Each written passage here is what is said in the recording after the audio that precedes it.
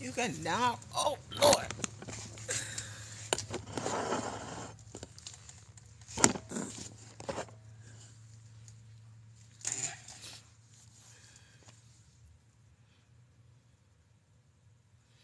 Hey, hey, hey. I got a few minutes. I'm taking a break from working.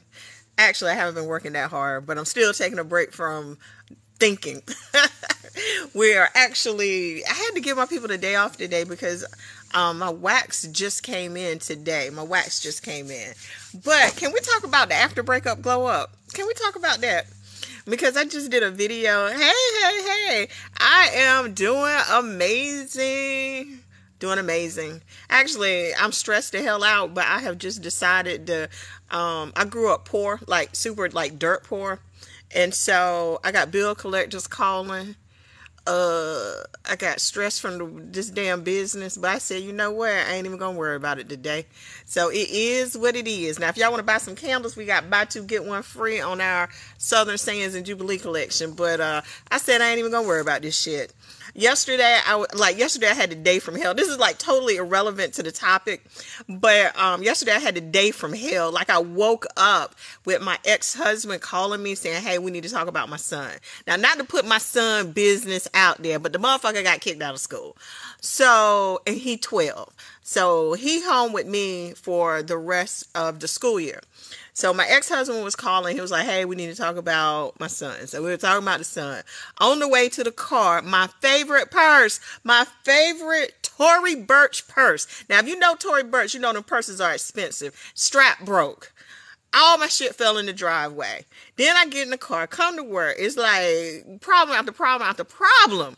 And then I said, Lord have mercy. I was at work. It got to the point I told my team, I said, y'all, I'm going home. I'm about to take to my bed. I did an old lady move. I acted like all of my 52 years. I said, I'm going home and I'm going to take to my bed. And I went home and I took a nap. I said, fuck this. Oh, let me stop cussing because, I did grow up poor. Please stop saying, baby, I was poor. I was dirt poor. Like I'm not saying it as a bad thing. I'm saying it as factual. Y'all hold on one second.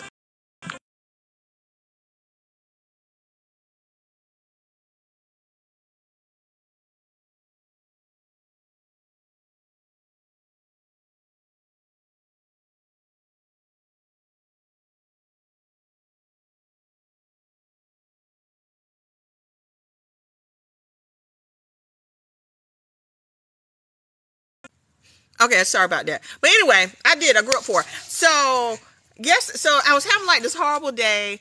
Horrible day. And then I went to, excuse me, ma'am, appeal is on the floor. That video was funny.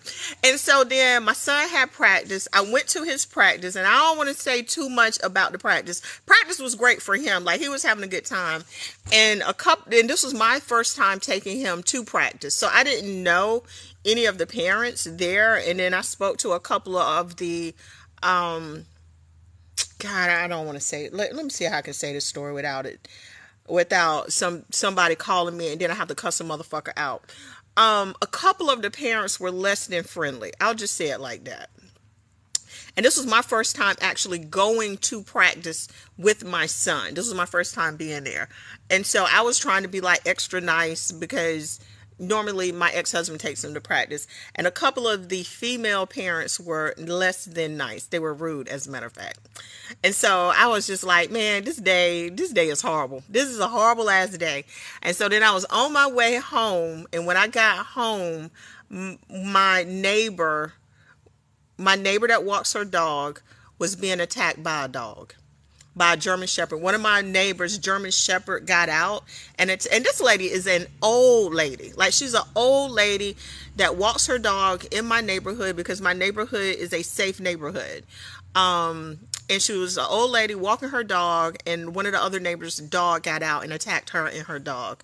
And so I was pulling up as all of the neighbors were trying to get the dogs apart, trying to get hold the German Shepherd down and get it off the old lady. And I was pulling up and I was in my SUV and I was like, ma'am, do you want me to take you and your dog like away from this situation? I will take you home and then the police can meet you like at your house or down the street or, you know, around the corner or something, just to get the lady and her dog out of that particular situation.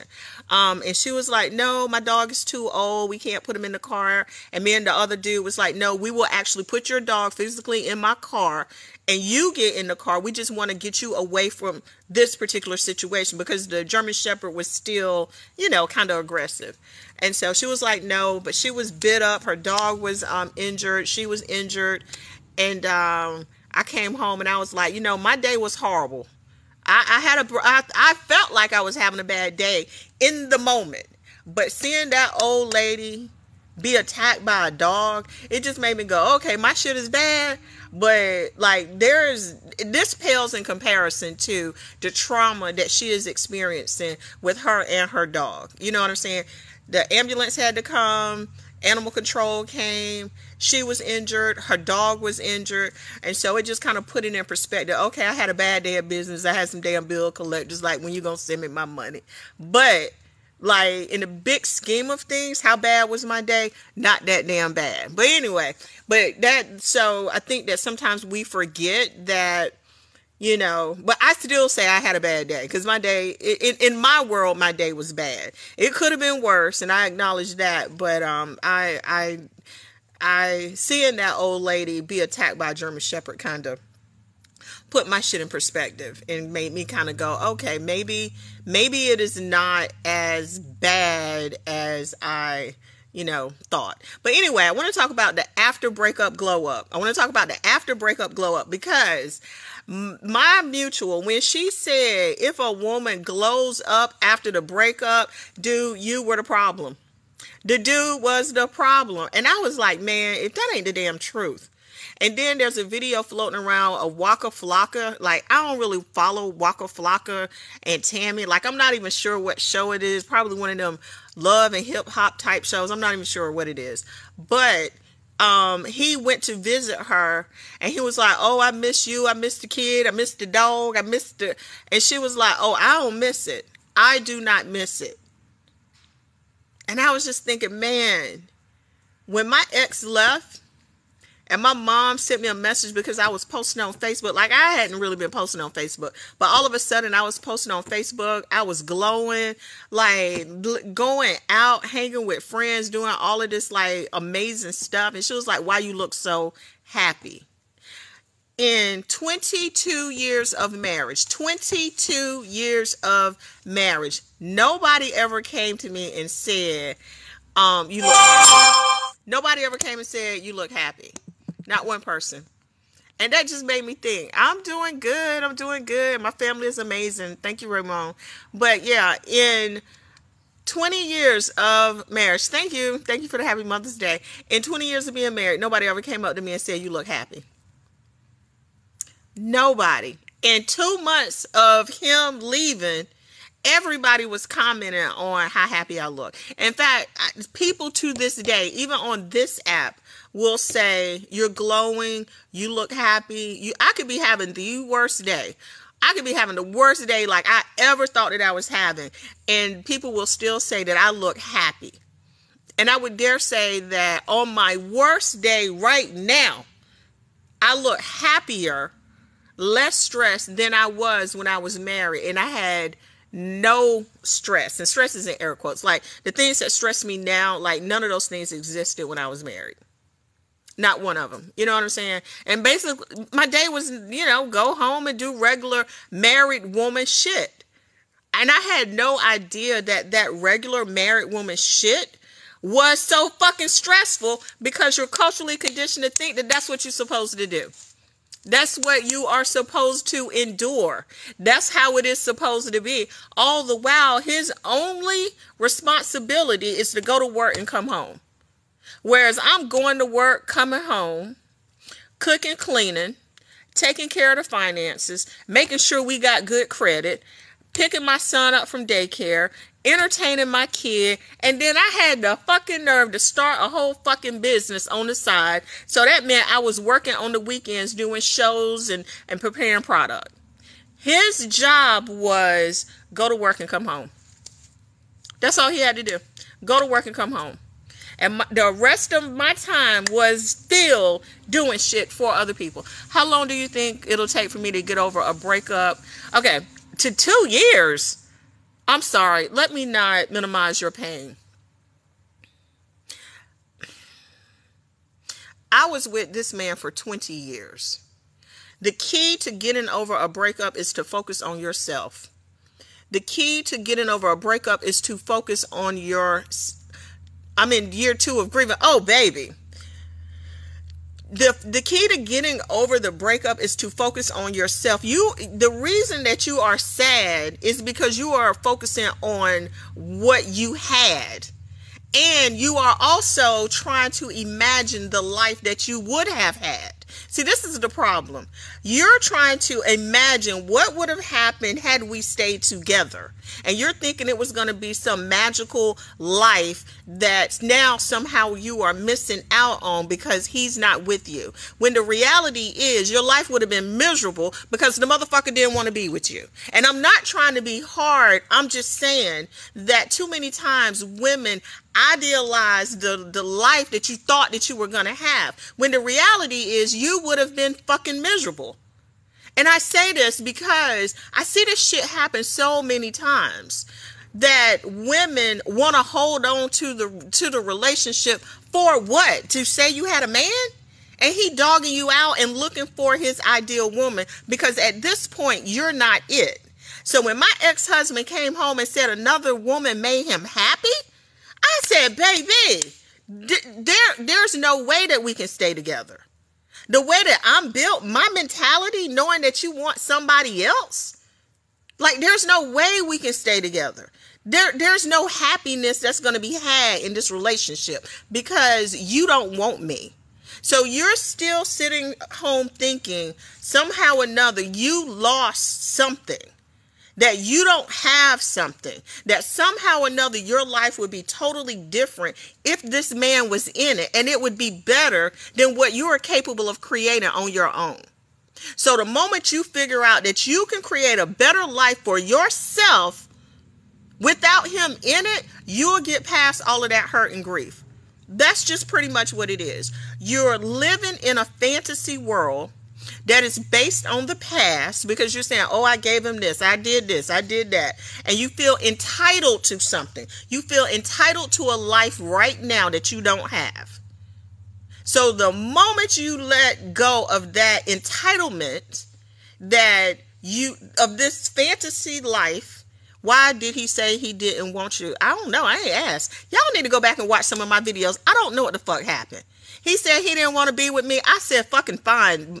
Please leave. Like, I'm not begging a man to stay with me. If you tell me you don't want me, you don't want to be my friend. Okay, we're not friends. I don't want to be in a relationship with you. Okay, you got to go. I don't want to be married to you. We don't have to be married.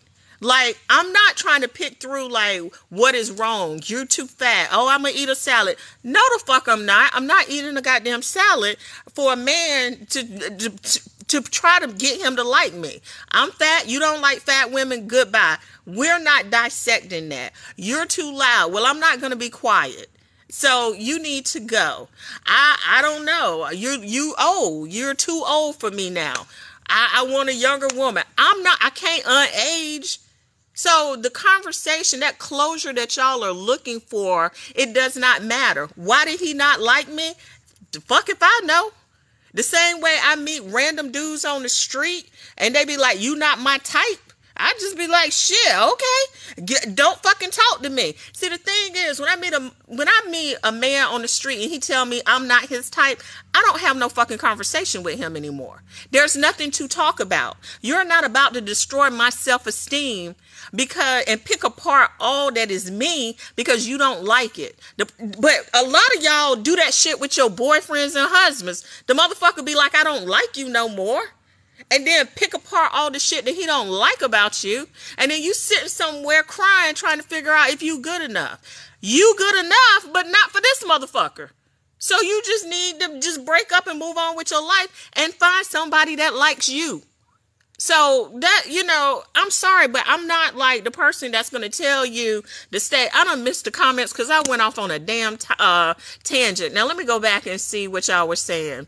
Never stay where you're not wanted. That's the truth. All of this is true. Hard to let go of what you conceptually created for your future. That is really what the problem is. And so I said, am I talking to you?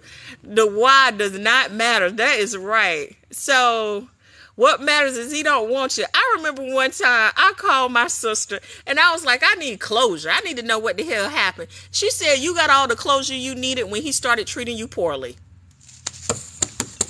Bitch, what? I will never ask for closure again in life. I will never ask for closure. You treat me poorly. That is the closure that I needed.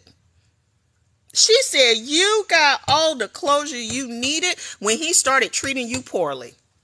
And baby, let me tell you something. That has been the closure in my life from this point forward. If I'm talking to somebody and they start talking slick to me, closure. That's all the closure I need. Baby, I will never talk to you again in life. I'm talking to a man, he say something slick to me, closure. Baby, you blocked through Verizon. I'm here at my job right now. Everybody off work. I tell a motherfucker to do something and I sign they check. They say some slick shit to me. Closure, baby. You ain't got to work here. Like, the closure that I need is all about how you show up for me. I don't need no words. Them actions provide all the closure I need. I don't need to know why. Why what? Baby, why am I not talking to you? Why am I cutting you out of my life? Why is your ass blocked through Verizon? That's the why, because what I will not do is be sitting around wondering why you don't like me. I just made a TikTok about, I almost said that real fucking name. Let me calm down. I made a TikTok about some people in my social circle. And the dude's wife don't like me. And he was like, I think y'all should talk. I said, listen, I've never said anything disrespectful. I've never done anything out of the way to her. She has absolutely no reason to dislike me and be openly hostile towards me. I will never talk to her. I will never have a conversation with her. Words coming out of my mouth to her, to your wife, will never happen. I will continue to be pleasant to you, but I will never say anything to her. Not even hello. I got all the closure I need. I ain't do shit. And you want to be a bitch? Shit, we don't have to talk. Ever. Ever, ever, ever, ever, ever. Closure. Closure. Closure. So, I'm just telling you.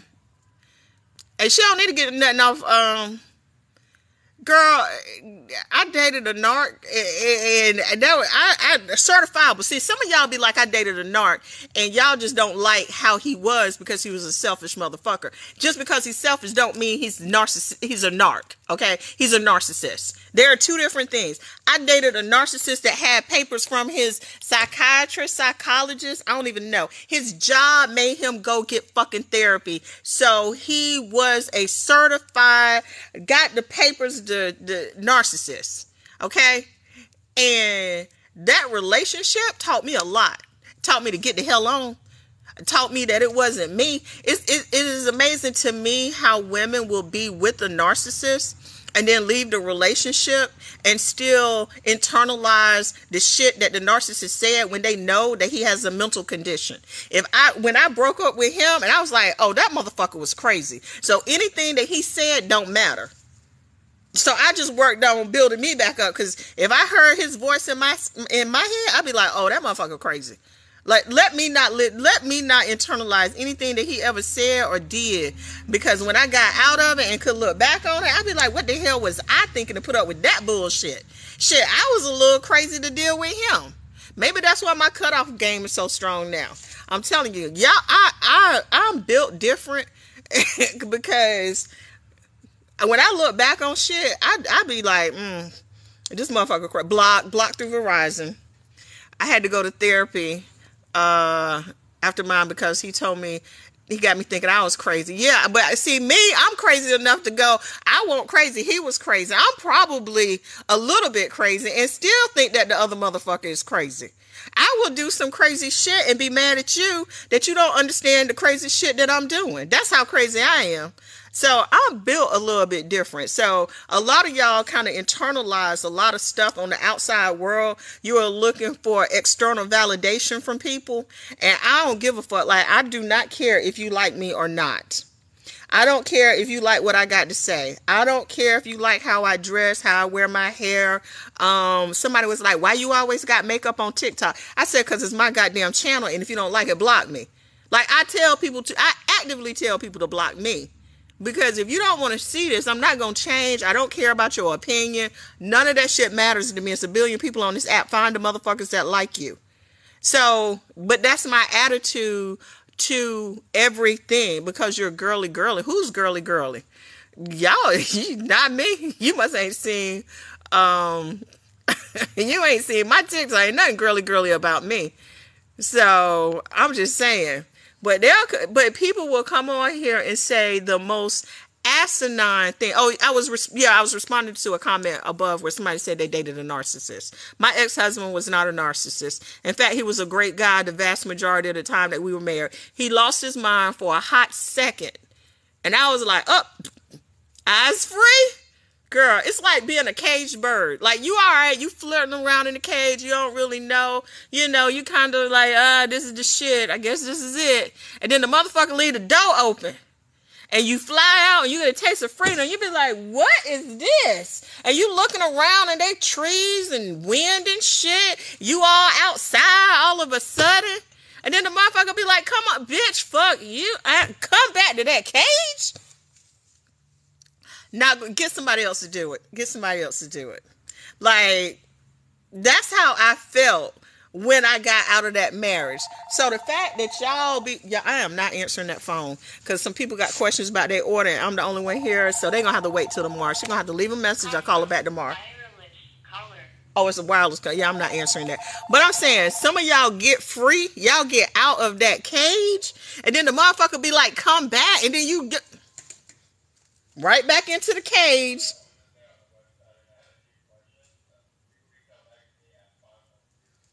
I don't know what they're talking. They leaving a message. I'll call them back later. Y'all go right back to that cage and then be sad. And then the rest of us free. We out on a branch somewhere looking in through the window at your dumb ass because you went right back to being caged up. No, baby,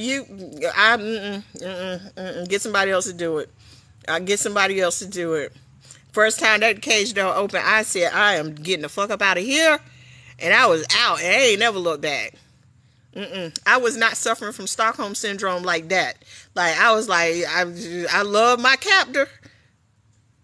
But the moment I got free, I was not going back, baby. I'm out. I don't love you like that. I ain't ever going back. And I know my ex. And see, the thing is, he thought that being, see, this is the thing. You got the internet and then you got the real world. So on the internet, men are everywhere. No, women are everywhere. You got women everywhere. And women just everywhere. All you got to do is just go out into the real world. You're going to get a woman. That's how men think. Right?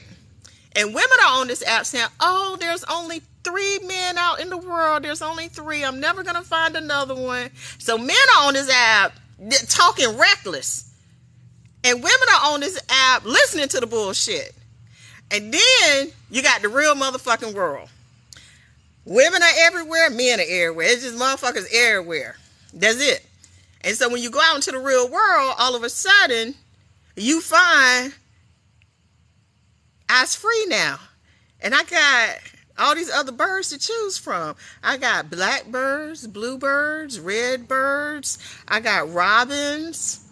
The whole time I'm in the cage, they're saying, you know, You just a parrot and don't nobody want you. Actually, they're not even giving you the benefit of being a parrot. They like you a damn buzzard or some bullshit. And so you just thinking that you this little thing and don't nobody want you, and you just need to be happy that you in the cage and with the little seed every now and then they give you a fucking sunflower seed and you're supposed to be happy with the bullshit. And then you get out in the real world and you eating goddamn, I don't know what birds eat. Wherever the fuck birds eat, you eating all of that shit, worms and birds and goddamn bird, I don't know, whatever the fuck they eat. And then it's robins and goddamn buzzards. And oh, y'all, I gotta get off. But anyway, y'all have a wonderful, wonderful, wonderful.